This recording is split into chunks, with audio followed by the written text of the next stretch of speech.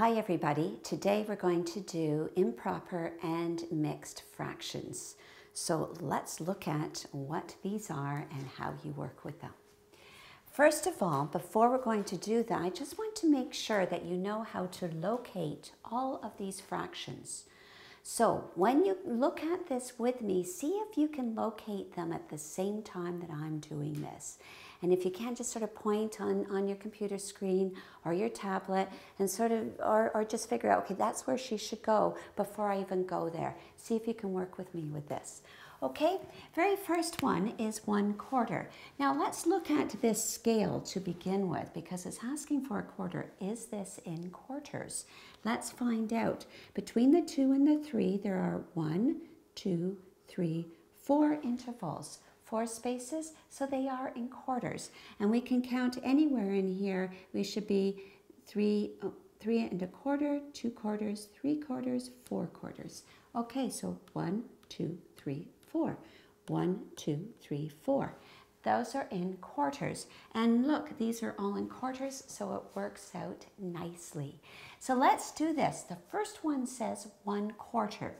So you start at 0, and the distance, 1/4 of the distance is one of these little intervals. So there is 1/4. And I'm going to put that right on top. Okay, now let's find 3/4. Well, 3/4 would be 1 from 0, so distance of 3/4 of the way to 1. So let's do 1, 2, 3. So that one is 3/4 right here, right before you get to that 1. Okay, now the next one, so we've got those two. The next one is 7/4.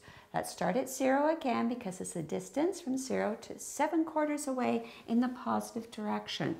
So 1, 2, 3, 4, 5, 6, 7.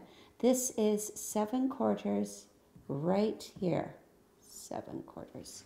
Okay, now let's do 11/4. 1, 2, 3, 4, 5, 6, 7. You could have just started there, really. 7, 8, 9, 10, 11. So there's, right here is 11/4. Good. Oh, let me come back to 2/4. Well, 2/4 is going to be right between the 1/4 and the 3/4. So let's just write that in right away. I know that right away because when you count, it's 1, 2, 3. So it fits right in between. So 1/4, 2/4, 3/4. Okay, before you get to that 1. Now, you've got 13/4. Well, rather than starting right back here, I already know where the 11/4 is. This is the 12, so the 13 would be right here. So 11, 12, 13. So this one is 13/4 right here. Okay, now we go back to the 8/4. Oh, well, I can start with the 7/4 here. Now I'm going to double check because maybe I made a mistake with that 7/4, and it's always good for you to think of that too. Let's just go back and double check to make sure that 8/4 should be right after the 7, 7, 8. Let's go and double check. Start from 0. 1, 2, 3, 4, 5, 6, 7, 8. Yes, it is. 8/4 is right on top of that too. Ha! That's pretty cool. Okay, notice 4 times 2 is 8. Okay, and now 25/4. Oh boy. Well, I'm going to hope that this 13 is correct, okay, this time. Or I'm just going to go back and double check. Let's double check. 1, 2, 3, 4, 5, 6, 7, 8, 9, 10, 11, 12, 13. That 13 is good.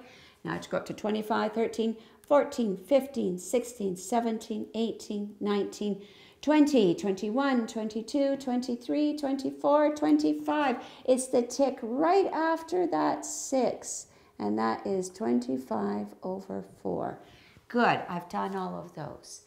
Now, the next question says, circle the improper fractions above. Well, what's an improper fraction?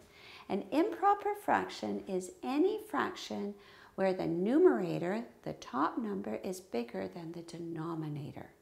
Okay, so let's go through, and I'm going to circle this in red, all the improper ones. So I see 1/4, Well, the 1 is smaller than the 4, so it's not improper. 3/4, the 3 is smaller than the 4, so it's not improper.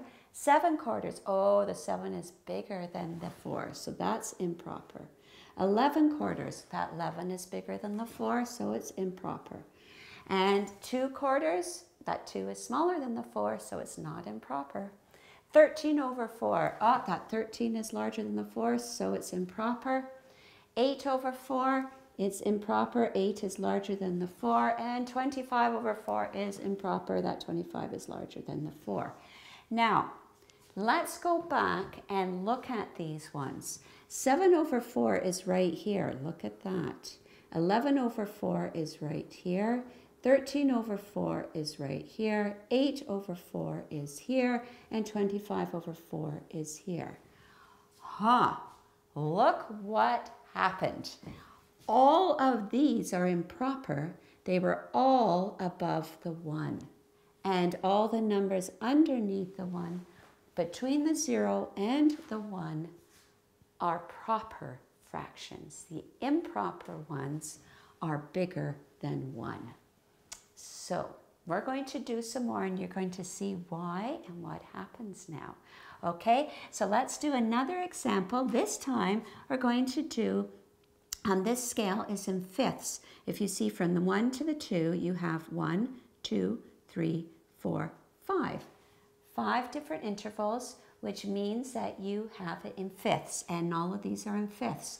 So I'm going to quickly go through this, and you're going to work with me again, please, and see if you can find all of these points. So the 7/5, well, that would be 1, 2, 3, 4, 5. Remember, it's 5 up to 1. So if you know that, I can do 5 right away, 5. So, and then I can do 6, 7. 7/5 is right here. Okay. The next one, 9/5. Okay, I'm at the 7, 8, 9, so I can do that one quickly. 9/5. 6/5. Okay, so there's 5 up to the 1, and another one makes the 6. 6/5, and that's right before the 7/5. 12/5. Well, I'm at 9, 10, 11, 12. So this is 12/5. Now, think about this. This is 5/5, so this one will be 10, 11, 12. There's the 12/5. Okay, because every time you get here is 5/5, another 5/5, another 5/5. So 5, 10, 15/5, 20/5, 25/5.